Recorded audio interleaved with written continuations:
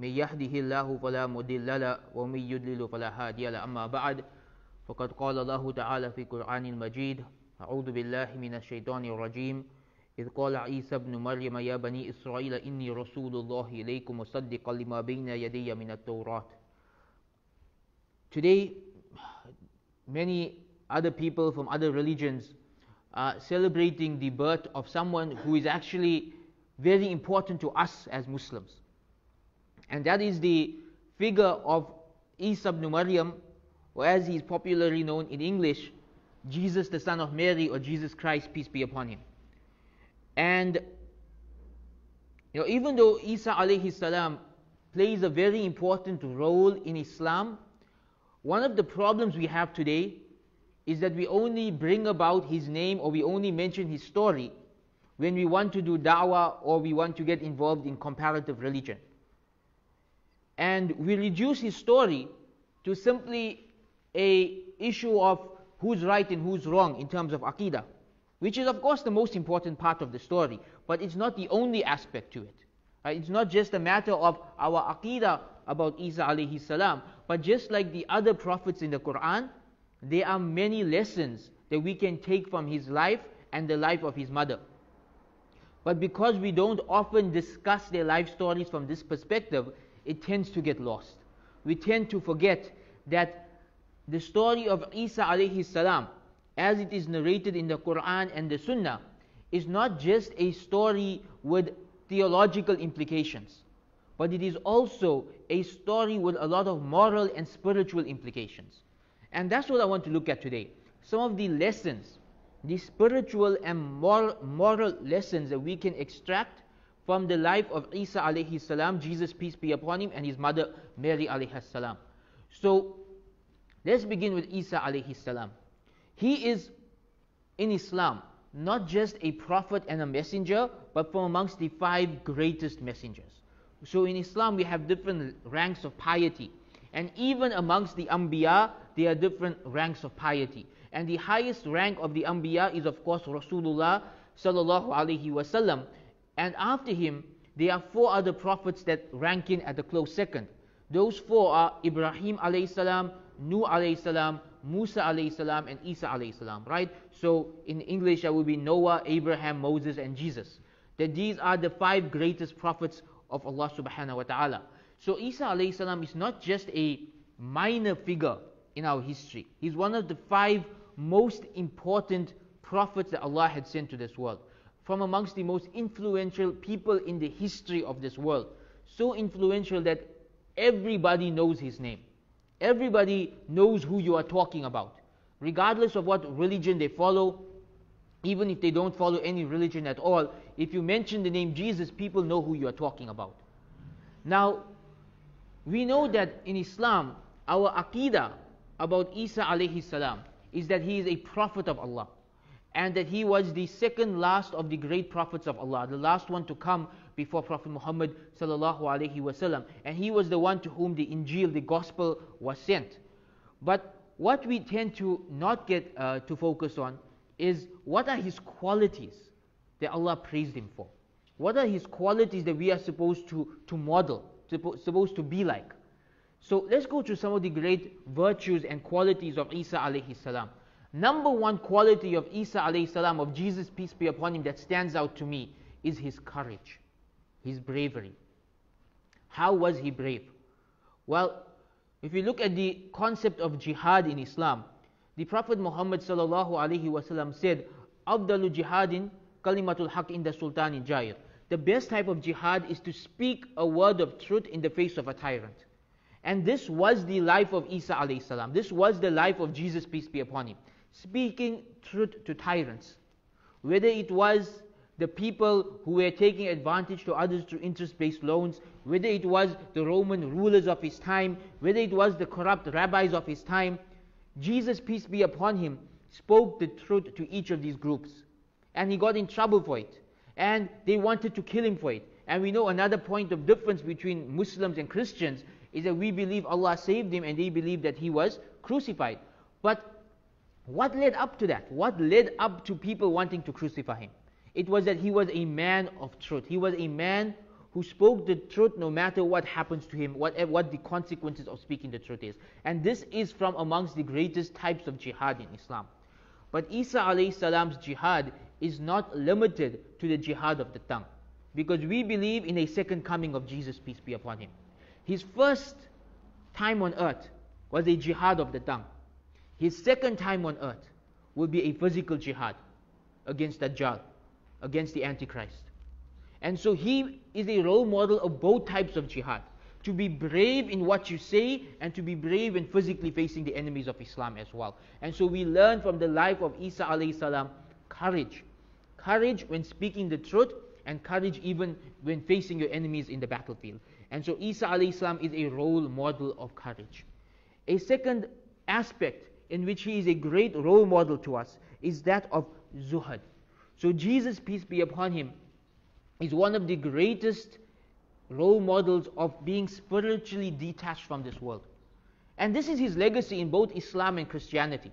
That's why even amongst the Christians, when they want to be righteous, they go through a part of their version of zuhud, where they cut themselves off from this world. Why? Because they look at this as the legacy of Jesus, peace be upon him. That he was a man who was cut off from this world, who didn't have his heart attached to this world.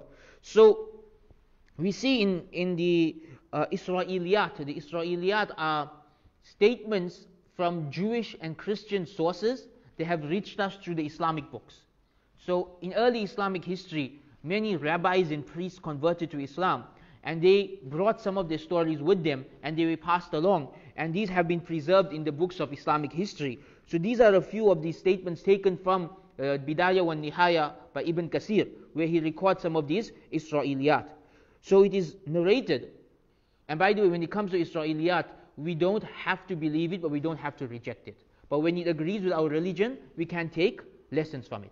Right? So from this Israeliyat, it is narrated that Jesus, peace be upon him, may have said, "Keep your treasures in the afterlife, because a man's heart is with his treasures." Right? Meaning, keep your heart attached to the afterlife. Right? Because whatever your heart is attached to, that's what you're going to chase after. So if your heart is attached to money, you're going to forget about the akhirah. If your heart is attached to status and fame, you're going to forget about the akhirah. But when your heart is attached to Jannah, the akhirah will always be your number one focus. In another statement that is reported from Jesus, peace be upon him, that he may have said, is that love of this world and love of the afterlife cannot gather together in the heart of a single believer. Like how water and fire cannot gather in the same place. So we know that water extinguishes fire.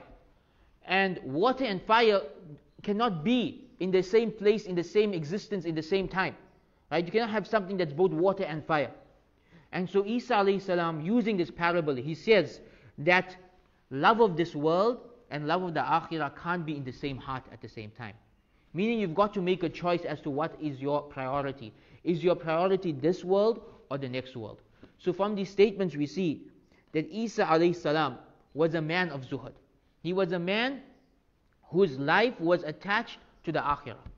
And Allah blessed him by taking him to the akhirah and keeping him there until his time of returning, when he will have to fight the Dajjal. And so we can learn from him, in this age of materialism, in this age of consumerism, in this age where it's all about getting more and more and more, we can learn from him that our heart should not be here. There's nothing wrong with halal wealth, there's nothing wrong with owning a lot of wealth, but the heart should be with the akhirah. And the heart should be focused on Jannah. And that is a lesson we learn from the life of Isa alayhi salam. A final beautiful quality we can look at from Isa alayhi salam, from Jesus, peace be upon him, is his non-judgmental attitude towards sinners. That he was a man who didn't want to say anything bad about others, and wanted to look for the good in others. And there's the famous story in the Bible, which is also recorded in many of the Muslim books. It has reached us again through the Christian sources, that when there was a woman who was going to be stoned for adultery, Jesus, peace be upon him, said, "Let the one without sin be the first one to throw a stone." And nobody picked up their hands. Now, one of the Israeliyat, one of the Muslim narrations that have reached us of the story, Allah knows best how authentic it is, states that the people who wanted to stone this woman, they were themselves people who were constantly involved in sin. Their lifestyles were sin.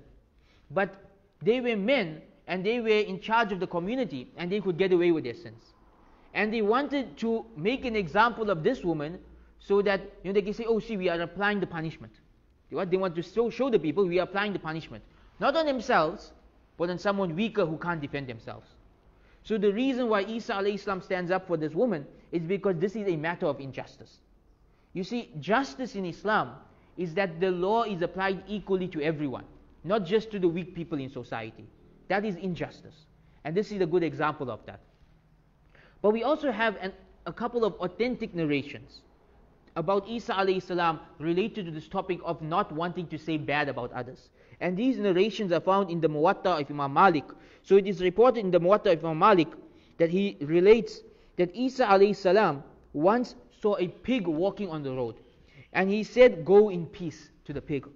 So his disciples asked him, why are you wishing peace upon a pig? And Isa alayhi salam said, so no evil words should ever come off my tongue. I don't want to get accustomed to saying bad words. So from this narration we learn that it was the nature and the habit of Jesus, peace be upon him, that he wouldn't want to utter a single vile word even to an animal.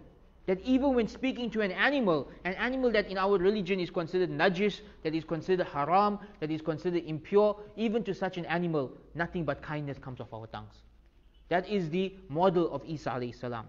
In another very beautiful narration also found in the Muwatta of Imam Malik narrates that he heard someone say that Isa alayhi salam said to these people, do not look at the faults of others as if you are gods. Look at your own faults as if you are slaves. This is one of the most beautiful narrations in the Muwatta of Imam Malik, that Jesus, peace be upon him, said, do not look at the faults of others as if you are gods. Look at your own faults as if you are slaves. This is one of the biggest problems of our time. That many people want to put themselves on a pedestal. Many people, they go around and say, oh, this person's committing that sin, and that person's committing that sin, and this person's a deviant, and that person's a kafir, and this person's a bid'ati, and this person's outside the fold of Islam. And they're completely blind to their own spiritual state. They are completely blind to their own sins. They are completely blind to their own weaknesses. The Islamic position that we learn from Isa alayhi salam is to focus primarily on our own hearts. You see someone else do something wrong, oh Allah forgive him. Right? This should be our attitude towards other people. You see somebody else committing a sin, oh Allah forgive him. If you can advise them, if you know the advice is going to work. If you can't advise them, make dua for them. Oh Allah guide him, oh Allah forgive him.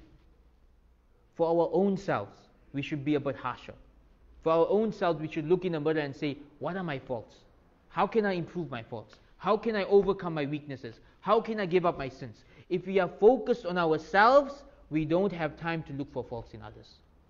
And so this is another beautiful lesson we learn from the life of Jesus, peace be upon him. May Allah subhanahu wa ta'ala grant all of us clean hearts and pure tongues, and make us from those who are able to follow in the footsteps of Jesus, peace be upon him, and all of the Anbiya, and all of the Siddiqeen, and all of the Shuhada, and all of the Salihin. Wa akhir da'wana, and alhamdulillahi rabbil alameen.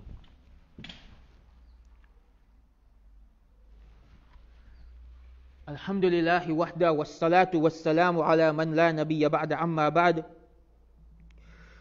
So, we spoke about Jesus, peace be upon him, and his status in Islam. And it is also important at the same time that we discuss the status of his mother, Maryam bint Imran alayhi salam, Mary, the daughter of Imran and Hannah. May Allah be pleased with all of them. Because this is a great woman in Islam. Right? Mary is not just a great woman in Christianity, but she is a great woman in Islam as well. And from the greatness of Maryam alayhi salam is that in the Quran, she is the only woman mentioned by name, with an entire surah named after her. And some of the scholars discuss that why aren't other women mentioned by name in the Quran? Because the Quran speaks about the wives of Ibrahim alayhi salam, the mother of Musa alayhi salam, the wives of Musa alayhi salam, the wives of Prophet Muhammad sallallahu alayhi wasallam, but none of them are mentioned by name. And one of the opinions, and this is the opinion I believe is strongest, is that the only reason they are not mentioned by name is to give Mary a special status. That Allah wanted this to be her special thing. that she is the only woman mentioned by name in the Quran. And so therefore the other women are mentioned, but their names are not mentioned, because we know their names through the hadith and through the books of history. But this is her special thing, that she is the only one whose name is mentioned in the Quran, and we have an entire surah, one of the most beautiful and poetic surahs in the Quran, named after Mary, peace be upon her. Another great virtue of Maryam alayhi salam in the Quran, we have the story in Surah Al Imran, where the angel Gabriel comes to Mary and says, "Oh Mary, Allah has chosen you over all of the women in this universe. Over all women of all time, you have been chosen to be amongst the greatest of all women." From amongst the virtues of Maryam alayhi salam is that the Prophet Muhammad sallallahu alayhi wasallam said, only 4 women have ever attained perfection. And by perfection we mean the status just under the Anbiya. Right? So in Islam we believe that the greatest people were the prophets of Allah. After the prophets of Allah, the greatest people were those who attained perfection. But very few people attain perfection. Even amongst men, you can't really name that many men who attained perfection who were not prophets. Perhaps Abu Bakr radiallahu anhu. Who else attains that position? But amongst the women we know at least 4. Right? We know 4 listed in this hadith. Who are the 4 women who attained perfection? That is, after the prophets, these are the greatest of people. These 4 women are Maryam, Mary, the mother of Jesus, that's number 1. Number 2, the wife of the Pharaoh, because she was married to the worst of men and she was still amongst the most righteous of believers. Number 3, Khadija, the first Muslim, the first follower of Muhammad sallallahu alaihi wasallam, Khadija. Number 4, Fatima, the beloved daughter of the Prophet Muhammad sallallahu alaihi wasallam. And then in the same narration he mentions that the virtue of Aisha over all women is like the virtue of the best of food over all other food. So some scholars interpret that to mean that although Aisha did not attain perfection, she's next in rank. She's at Siddiqa, right? So after those of perfection comes the Siddiqs and the Siddiqas. So she's on that rank, the 3rd level of piety, still amongst the most amazing ranks that we should aspire towards. So the point here is, Maryam alayhi salam is listed amongst the greatest women to ever live. Why? What are her qualities? And again, the qualities of Mary, peace be upon her, are not just qualities that women should emulate. They are qualities that every believer should emulate. Right? These are qualities all of us should have. So from amongst the 4 greatest qualities of Mary, peace be upon her, number 1 and number 2 go together, and that is her chastity and her modesty. And these are qualities every believer is supposed to have. Not just women, men as well. Nowadays we talk a lot about chastity and modesty of women. In our religion this is for men and for women, because we know that Prophet Muhammad sallallahu alaihi wasallam was a modest man, and we know that Uthman radiallahu anhu was amongst the most modest of people.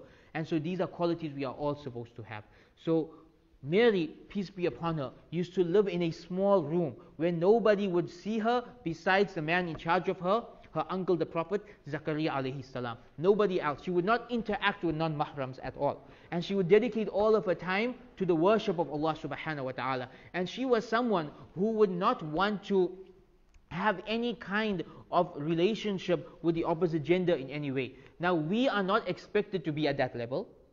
Of course for us marriage is a sunnah, and this is something that we should strive towards, but she was of a different level of piety. So at least from her life we learn that in our interactions with people, especially with members of the opposite gender, it should be interactions of modesty and interactions of chastity. That we should be people who are chaste and modest. And we live in an era where these things are dying. These qualities are dying out. They are frowned upon and looked down upon by modern society. We have to revive them again, because these are the legacies of the great people who are beloved to Allah subhanahu wa ta'ala. From the amazing qualities of Maryam alayhi salam is her tawakkul in Allah. The tawakkul of Mary, peace be upon her. And we see this tawakkul in the story of the birth of Jesus, peace be upon him. Because this is a great test from Allah upon Mary. That she was blessed and tested with being pregnant without ever getting married, through a miraculous pregnancy.